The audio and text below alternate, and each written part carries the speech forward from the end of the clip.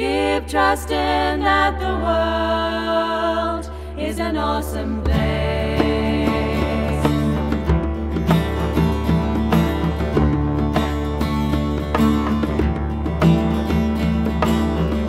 See me, I'm different.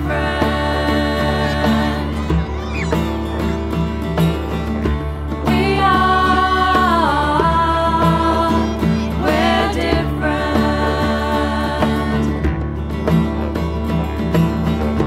Look beyond and see the person.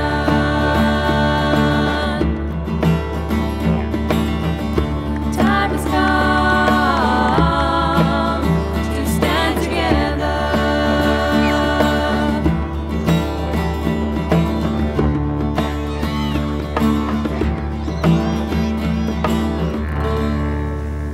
So every day was a hunting day. Every day the boys children together. Similar in the for the night time. They knew which water roll that never runs dry. Even today, the water is still there, fresh and cold.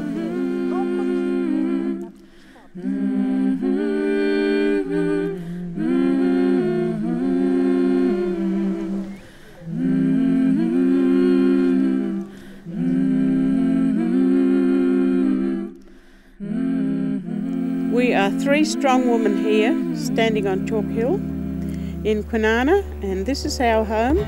This is Irma Balwawik and Delia Gordon. Myself is Teresa Wally, and this is our home. And we love it too. Very much. I will stand here beside you, hold your hand forever.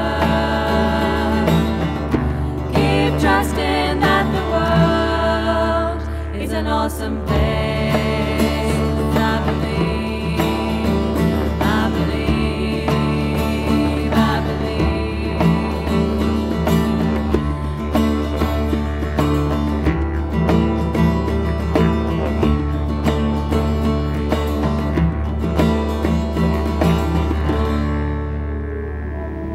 In October 1951, the attention of British Petroleum's experts was drawn to an area some 17 miles south of the inner harbour of Fremantle in Western Australia.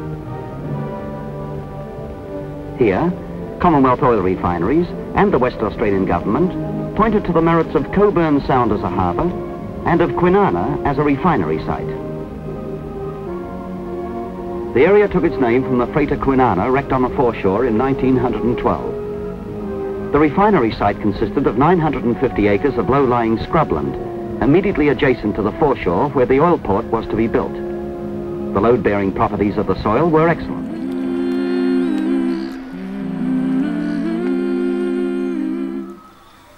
Well, I first encountered friendship with white people was when I came to Medina here. They sort of felt out of break to me and gave me a home. I was able to send my kids to school. My children was able to come home to me after school and not into some mission where I was. So to me, Medina is a sacred place for me. This is where I had my children. This is where I've lived my life. And I think Kwinana is a sacred place for me.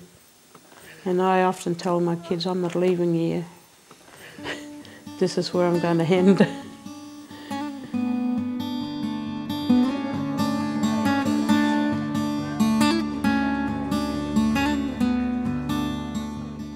A family is to me everything, you know. And we always had a good family life.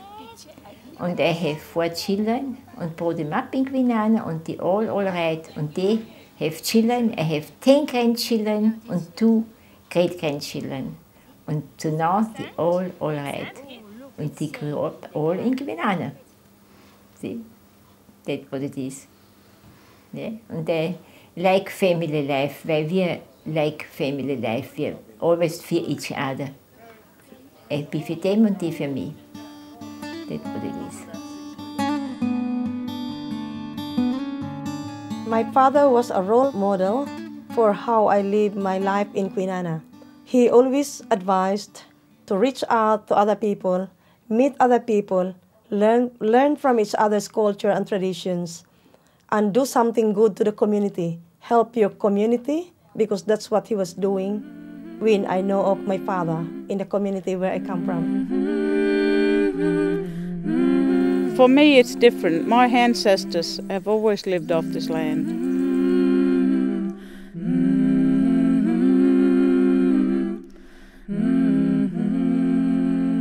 This area was Medjugorje's.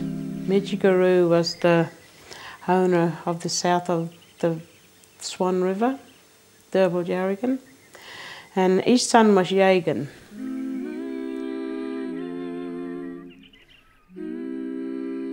So I reckon Yagan would roamed around the bush here, Kwinana, Rockingham, up in the Gosnell Hills as a young man.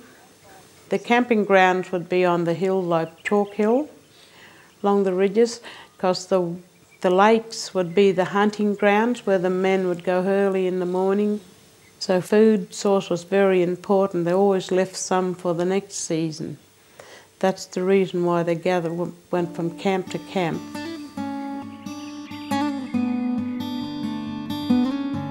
And every culture is different, you know. Here's your coffee. Yep,